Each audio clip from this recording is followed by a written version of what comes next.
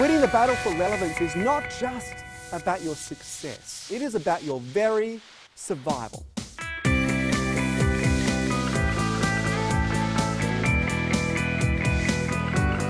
How do you offer something that is going to reposition your business so you're adding value in a new way or attracting a new marketplace that you may never have accessed before?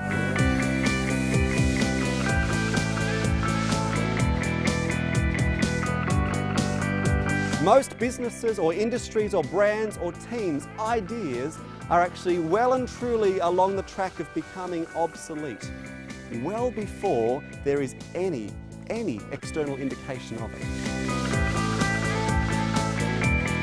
If I were to ask you which industry you most associate with Switzerland, what would it be? Okay, yeah, banking. All right, what else?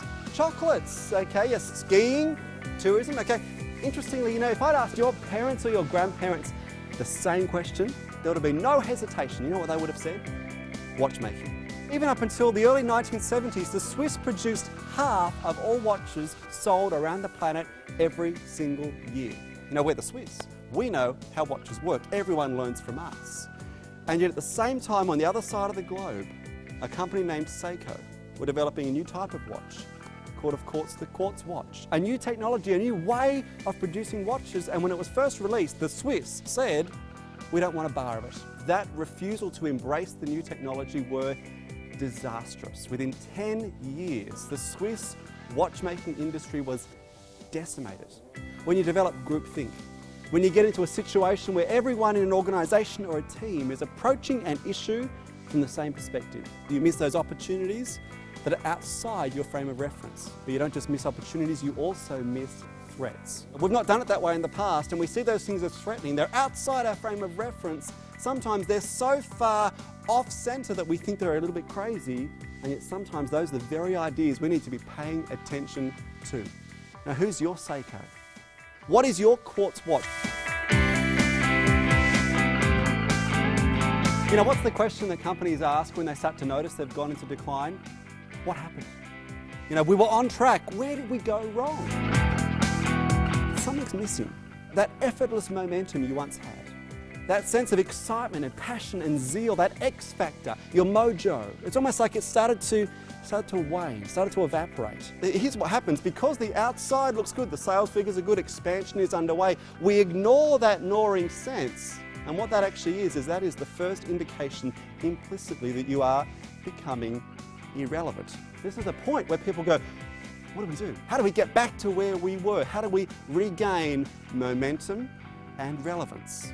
Okay, the good news is you can do that. You might be in a specific industry where the government has changed the rules on you and you've got to figure out how to respond, and you're almost scrambling just to keep up.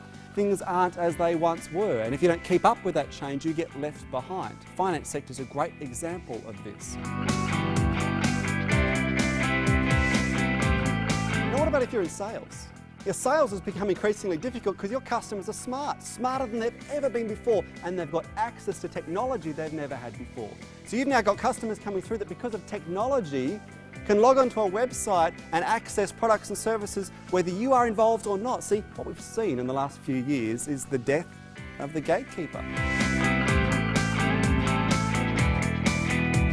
If you're a leader, you face the challenge of how do you stay relevant to your team? You've got quality younger generations coming through and probably a far more diverse team culturally than you've ever had before. How do you connect with them? How do you stay relevant to their needs, to what it is that's going to motivate them?